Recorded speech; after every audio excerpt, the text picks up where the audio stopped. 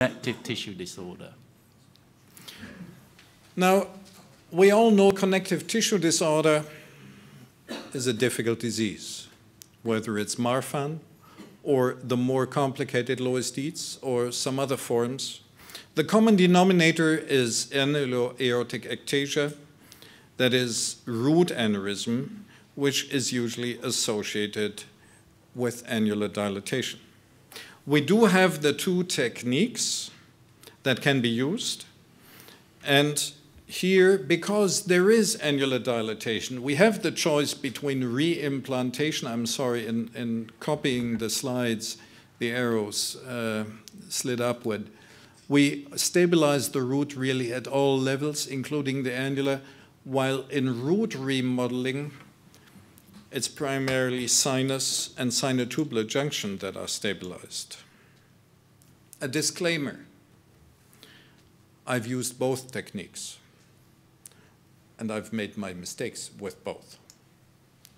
But the question is not what have I done or what do I think, what is the evidence? Actually, this 12 years ago could have closed the debate.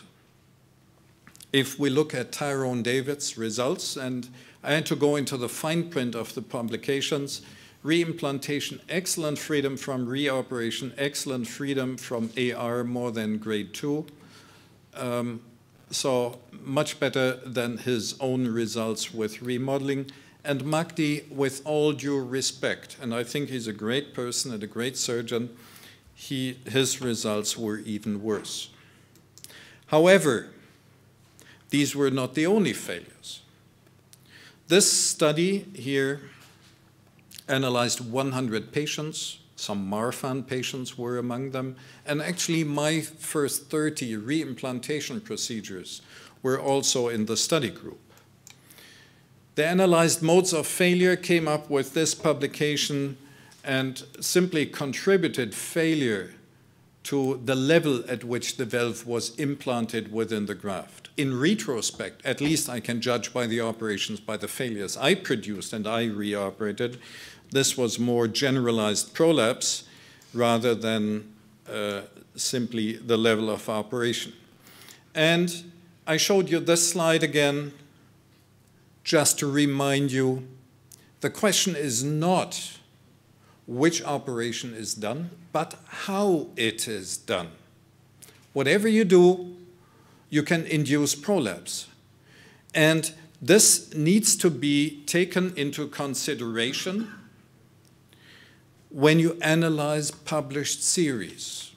So I'm not sure I can give you a perfect result. One of the difficulties of reimplantation, always keeping in mind David's results were 12 years ago, great, unbeatable, is this ventricle inside the sinus. And this is one of the caveats. If you now go for reimplantation, you will have to cut deep into the right ventricle. Trust me, I've been there, and sometimes you can create big holes.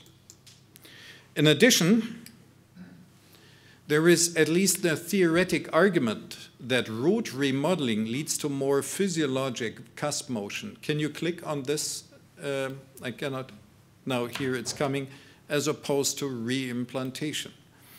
These videos are from an in vitro study that we did more than 10 years ago. So theoretically, root remodeling should result in more physiologic cusp motion. And of course, root remodeling can be combined with an annuloplasty. Nevertheless, there are still the David data out. And these data show better durability with reimplantation than root remodeling.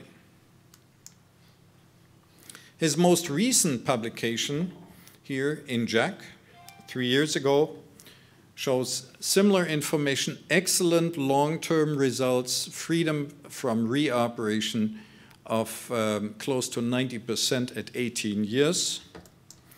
And if here he compares remodeling, this is freedom from relevant AR, remodeling actually an increasing, a worrisome incidence of relevant aortic regurgitation beyond 15, 16 years.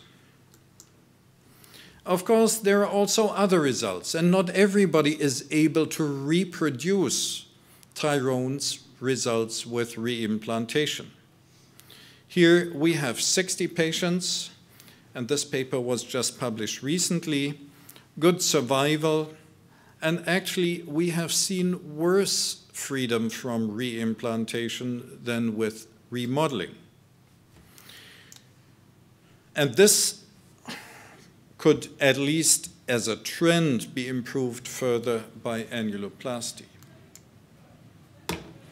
Let me summarize. Yes, root remodeling is the shorter operation. It probably results in better and more physiologic cusp motion.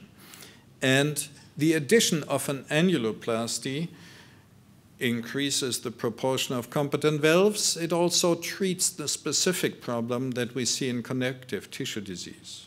But annular dilatation, even though acutely it can be treated by annuloplasty, is the problem that we need to pay attention to, and whether it can be stabilized long-term with an annuloplasty the same way it is done with reimplantation is still uncertain.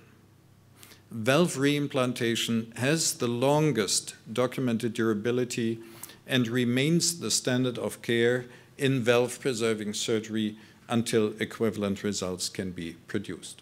Thank you for your attention.